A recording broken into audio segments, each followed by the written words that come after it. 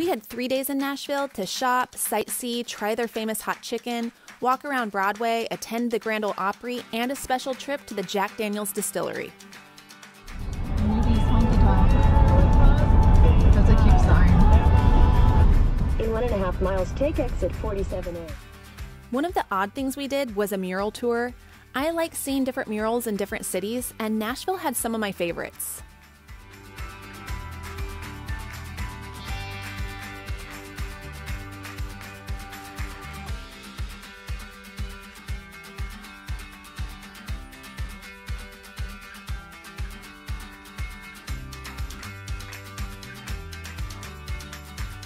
We also did a little bit of shopping while Matt happily stayed back at camp to work.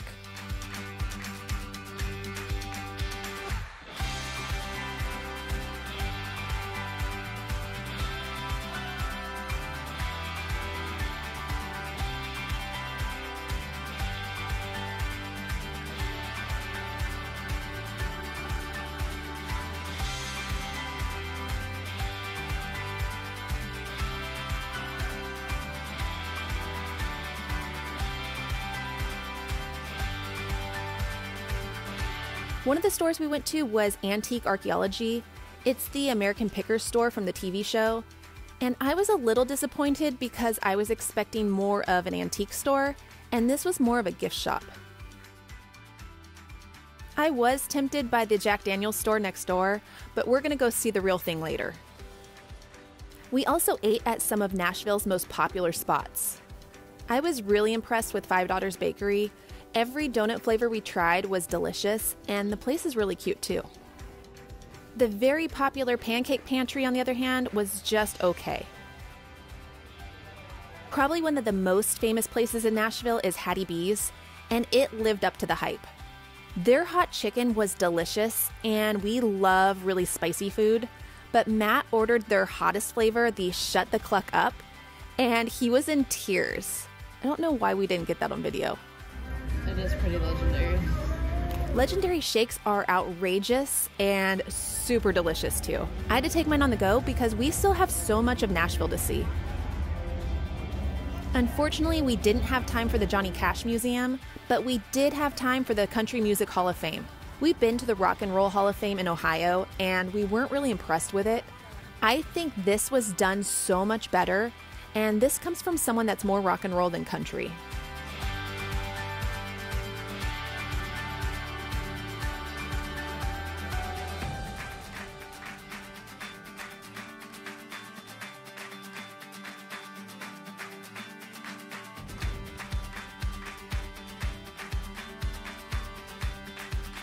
This car was something else. Guns, saddles, silver dollars, horns. I feel like Boss Hogg would have loved to chase the Dukes in this car.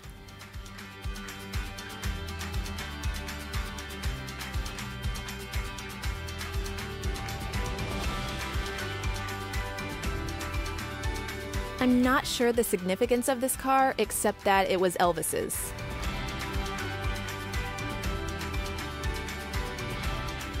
Now, Smokey and the Bandit's Trans Am, that's a little closer to my generation.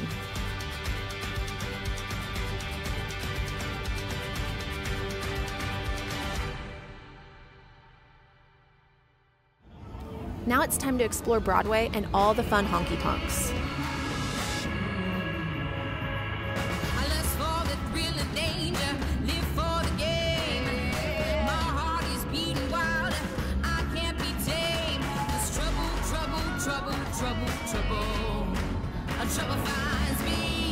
We didn't find any trouble here. It actually felt pretty safe. Our first honky tonk was Tootsie's, and you might have heard of Loretta Lynn, Jason Aldean, Patsy Cline, Taylor Swift, or maybe Willie Nelson. Well, they all played here along with so many others.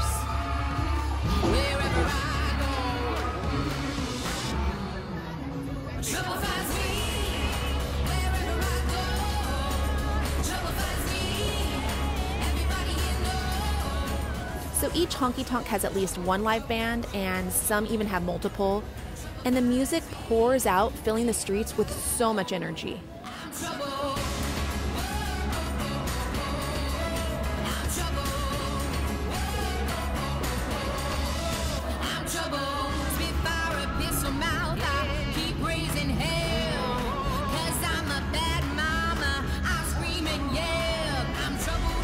What really surprised me was how many talented people there are. Every band we heard was good enough to be playing on the radio.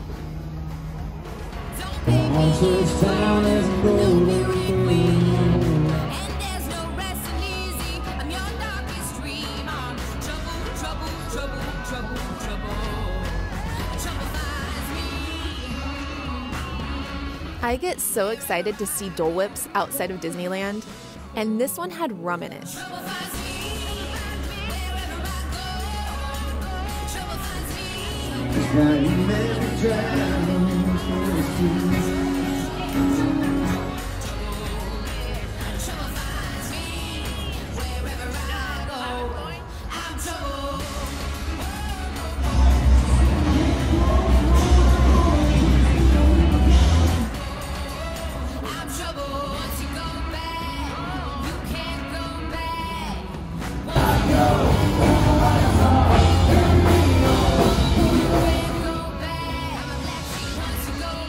There are so many great places to choose from here, so our plan was to find the rooftop patios so we could get the views of Broadway and then hear all the other bands playing up and down the street.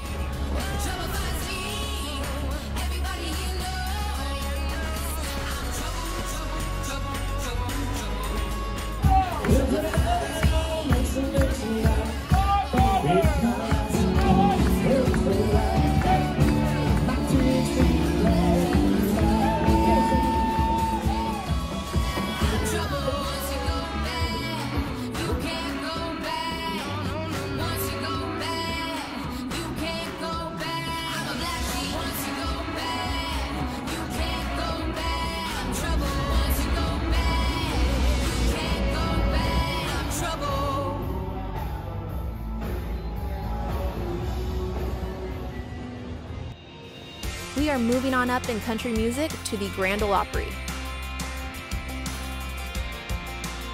The Grand Ole Opry is one of the longest running radio broadcasts in the United States.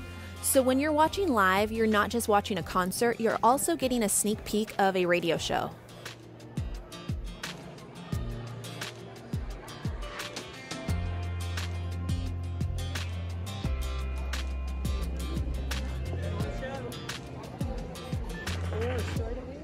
Thank you. There's no video allowed inside, and with music copyright laws, I ended up using random music with similar feels to each performance. So this music is not from the show. We got so lucky and ended up with amazing seats. The Opry House just opened to full capacity and no masks the night we were there. So somehow we ended up in the very front row. So the show starts with the radio announcer introducing the show, and then he introduces the first act and they perform 3 songs, and then the announcer introduces the next act, and it continues that way for 2 hours. So we get performance after performance in all different styles and eras. The first act was Whispering Bill Anderson, and he is a member of the Country Music Hall of Fame and the Songwriters Hall of Fame. I wish I could forget you and all the things you've done. Adam Dolak is a newer singer, and we hear him on Sirius XM The Highway all the time. In the dark. Jeannie Seely is a singer, and she's been a member of the Grand Ole Opry for over 50 years. And we'll go moon-dogging round this town. Aaron Lewis caught us by surprise. His voice was amazing, but boy, he sounded a lot like a rock band that we've heard. And that's because he's from the band Stained. He was our favorite performance of the night, playing 2 new songs not yet released and 1 very popular song, Country Boy, which the crowd went crazy for. Maggie Rose is also a singer, and she has more of a pop rock feel to her.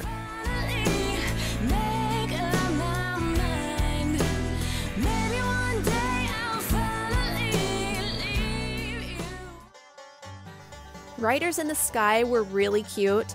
They've been Opry members since 1982, and you actually might know them from somewhere. They sang Woody's Roundup in Toy Story 2. Some people like fried chicken, others like their ham, but cornbread and buttermilk made me what I am.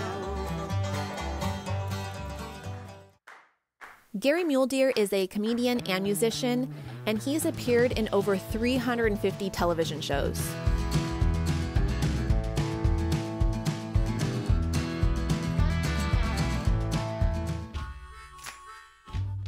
The last performer of the night was an amazing harmonica player, Charlie McCoy. He's in the Country Music Hall of Fame, and he's the most recorded harmonica player in history. He's been on songs by Elvis Presley, Bob Dylan, Johnny Cash, Loretta Lynn, Waylon Jennings, Steve Miller Band, Perry Como, Paul Simon, Chris Christopherson.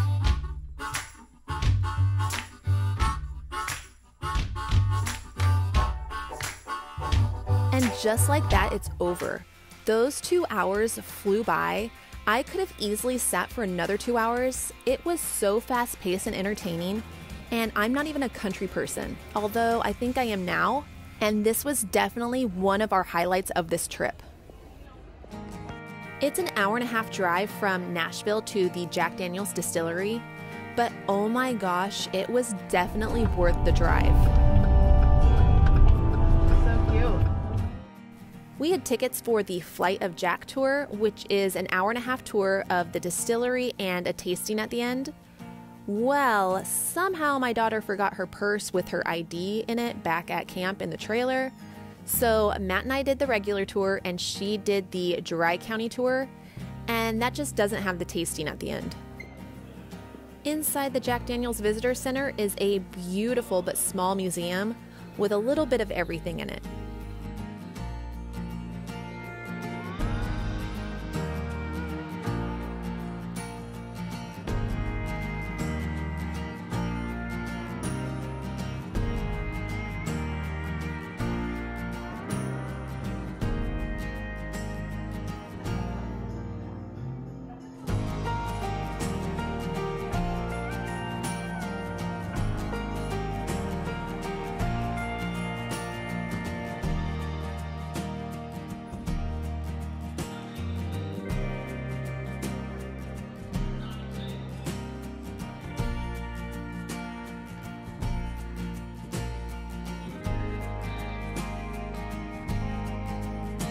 This nearest screen display is fairly new, along with his prominence to Jack Daniels. Nathan Uncle Nearest Screen was an enslaved man that taught an 8-year-old Jack Daniels how to make whiskey, and he was eventually hired to be Jack's master distiller. The story is really interesting and worth looking up on the internet to get all the details.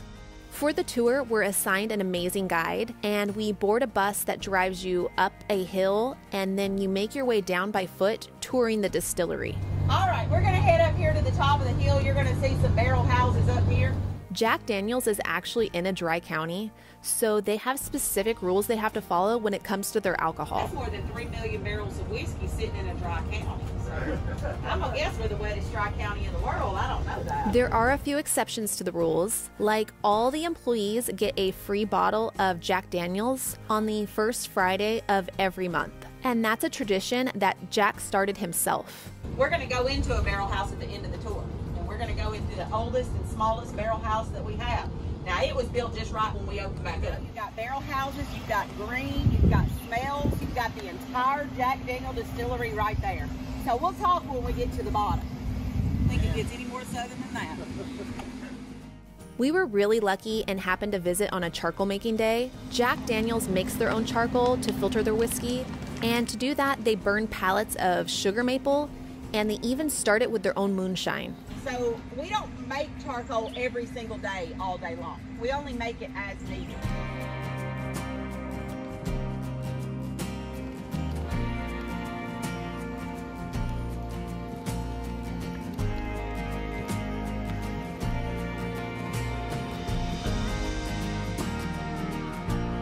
There are only 2 men who work in this charcoal making department, so the next time you have a shot of Jack Daniels, make sure you thank either Tracy or Darren for their excellent filtration.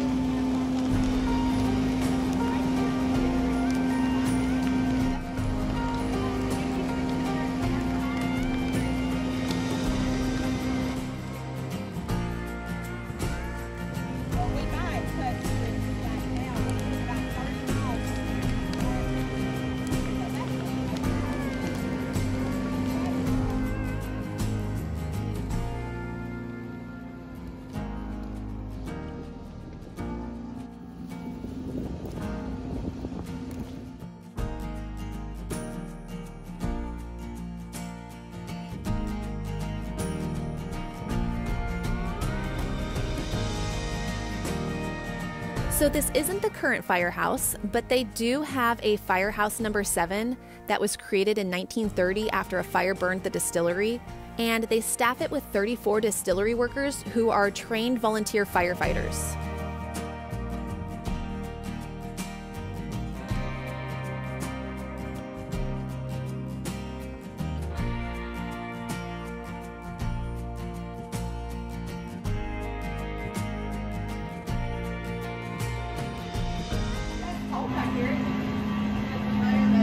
And that's because this water runs 56 degrees Fahrenheit year round. He saw the cave spring as an opportunity, and he settled his still right here at the mouth of the cave.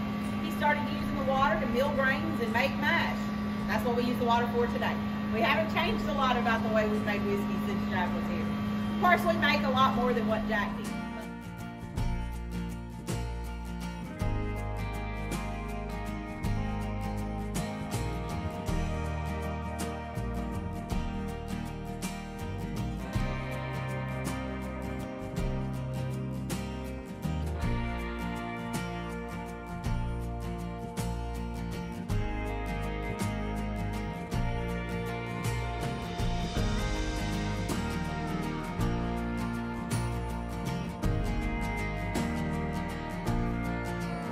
This was Jack Daniels' office and the location of the infamous safe.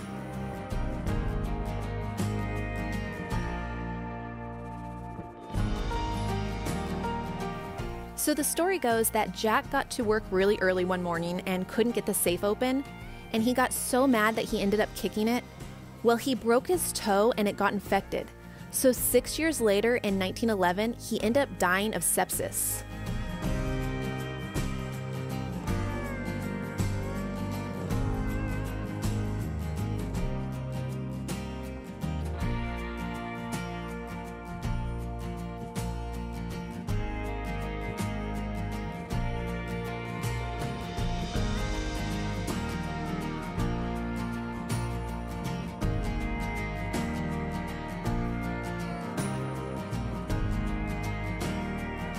Inside the secret room were big vats of, I think it was mash, and our guide lifted the lid off of one so we could smell it, and I guess it smelled like whiskey.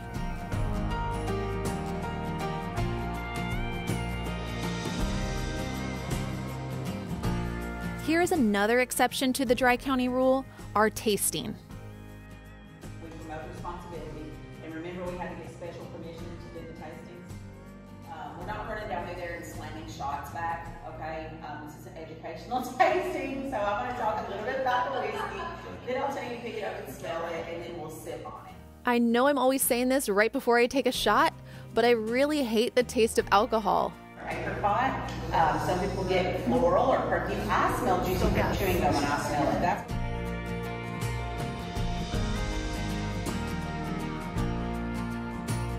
With how widely distributed Jack Daniels is, I was shocked at how close-knit of an operation it is. Generation after generation work here, even some of nearest Green's family still works here, and everyone we met on the tour had at least one family member that worked in another department. It really made me appreciate this brand so much. After our tour, we met back up with our daughter and walked over to town to have some lunch at Miss Mary Bobo's.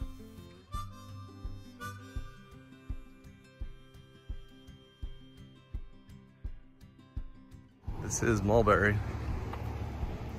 Miss Mary Bobo's opened in 1908, where Miss Mary ran it as a boarding house while her husband worked at the distillery. It was a very interesting restaurant, and you could definitely feel the history.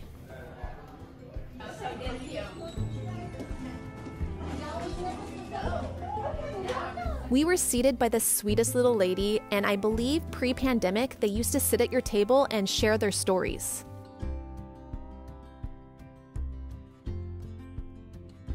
Another interesting thing about this restaurant is that the servers are Jack Daniels scholarship students who attend the local community college. Their menu is kind of like a fixed menu where they don't have a lot of options. I would say that the food was like a Southern grandma's food where you get a really good, no-frills filling meal.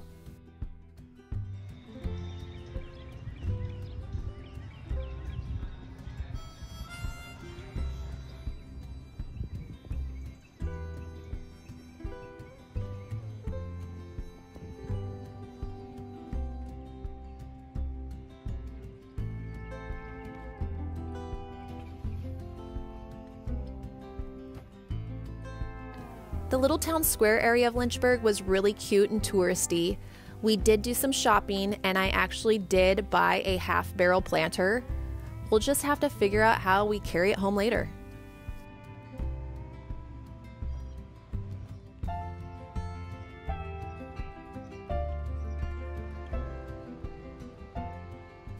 We had one last weird stop before dropping our daughter off at the airport and continuing on to our next city. There is a full-size replica of the Parthenon in Nashville for some reason. We didn't go inside because I felt like we were wasting enough time just looking at the outside.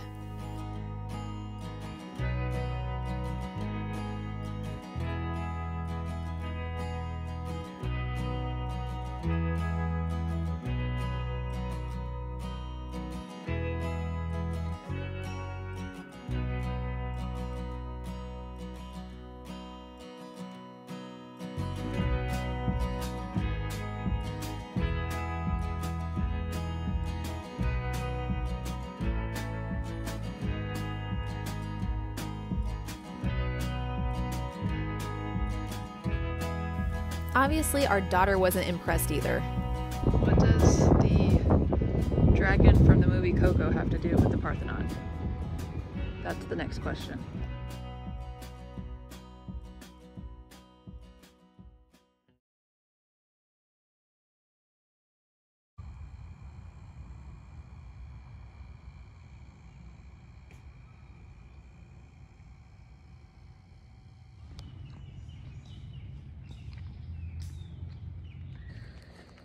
We are on the hunt for lightning bugs because my gland has never seen them before.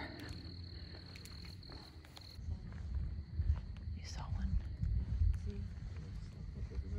I saw weed. What is that? They're attracted to weed. No, maybe we're high. Oh, I saw it in the street. Oh, it was right over our heads. They're right over here somewhere. He went right next to me. Oh yeah, you can see it. Just barely though.